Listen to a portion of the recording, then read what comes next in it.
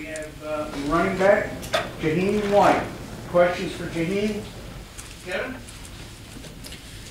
Jahiem, Coach Brown continues to mention your progression in practice and how it, comes over, plays out during a game. Are there specific lessons, specific things that you're doing in practice that you feel like are really having an effect here, or is it just kind of an overall thing of how you're approaching the game?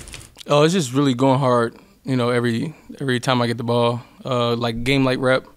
I score every time I get the ball, at practice, so it leads in the game. Could you take us through the long touchdown catch to start the second quarter?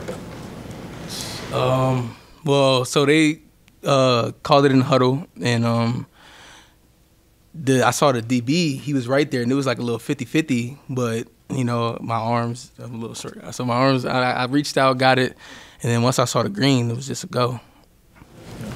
Coach Brown talked about that actually was a play that you guys have been handing it off to Rodney and you've been a blocker on. Mm-hmm. So was that something that you were kind of ready for, or was it just kind of in the spur of the moment? Or No, I was ready for it. We've been practicing that all week. Yeah.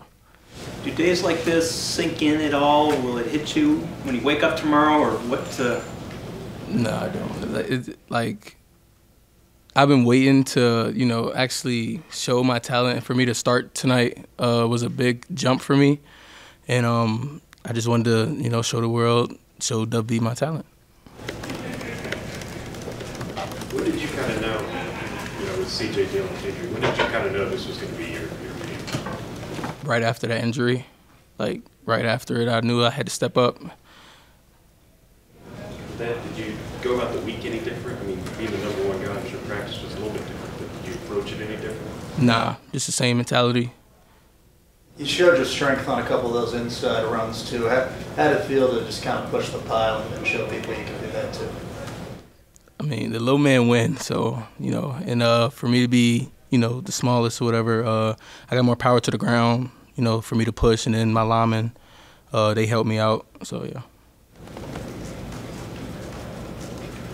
Did anybody let you know about what you're doing? Not only are you having big games, but even the historical significance and getting mentioned with guys like Steve Slayton and even Pat White on the ground. I mean, No, I haven't. obviously legendary names in program history. No, I haven't got those yet. But What does it mean to you to be mentioned with those guys so early in your career, knowing what they established here and that your numbers are already getting there in individual games? it means a lot. It's a real big time. I can't, real big time. Jahiem, when Garrett runs for 154 and 3 touchdowns, what does that do for you? How does that age you? Well, it opens it up for me, and it obviously opened it up for him because, we always run the ball, so they always, got their eyes on us, the running backs, and for him to do that, that was just amazing. It was good. So when they have to have a defender on Garrett, can you feel that? I mean, when there's just one less guy out there for you, Yeah, I feel that.